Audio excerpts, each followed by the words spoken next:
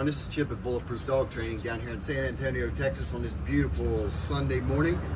Today I have a brand new board and train with me. He is a 2-year-old golden doodle. I'd like to introduce Bentley. He's coming to us because his father wants some basic obedience and he wants to control the leash pulling and the barking and the jumping up on people, which I've already seen this morning. Some overall basic obedience for him. So let's see what he knows as of now. Hey, you got a screwdrivers in your truck? He supposedly knows sit and down, so let's find out. Bentley, sit. Sit. That's a good boy. Good sit. Can you down? Down. Down. Good boy. Can you shake? What about this hand? Can you shake that hand? All right. Let's go for a walk and see what you do.